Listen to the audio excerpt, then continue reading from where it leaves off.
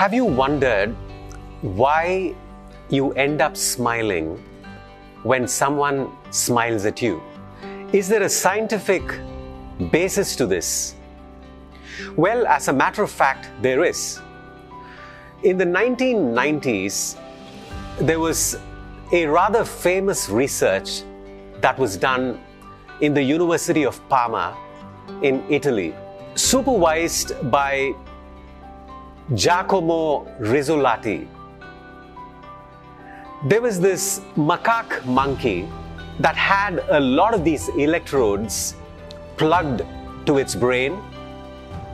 In this research lab, one day a researcher walked into the lab and saw a bag of peanuts, and he was probably hungry and cracked open a few peanuts and started eating them. The researchers were rather shocked when they saw electrical activity in the frontal lobe of the brain of this monkey. Now, what was particularly intriguing was this. When the monkey cracked open this nut and ate this nut, a part of the brain showed electrical activity, and the same part of the brain showed a similar electrical activity when this monkey saw this researcher eat this nut. What is the big significance of this research? In fact, Giacomo Rizzolatti discovered something called the mirror neurons. These mirror neurons light up in the frontal lobes of the brain not only when you perform an action, but also when you see somebody perform the same action.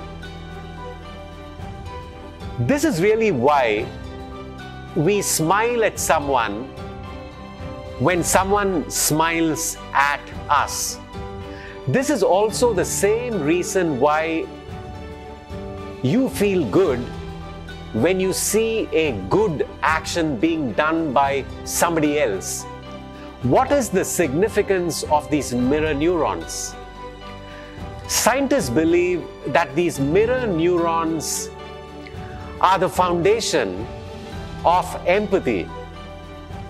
They explain why human beings experience the same experience as another human being.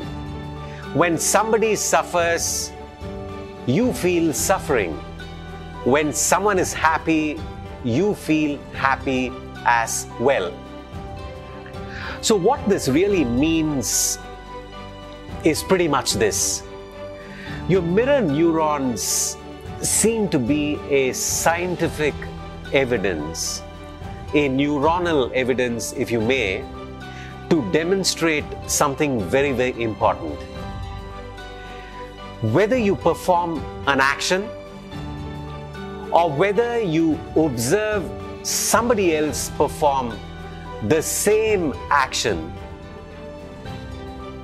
the same part of your brain, which is your frontal lobes, sees electrical activities. What does that mean?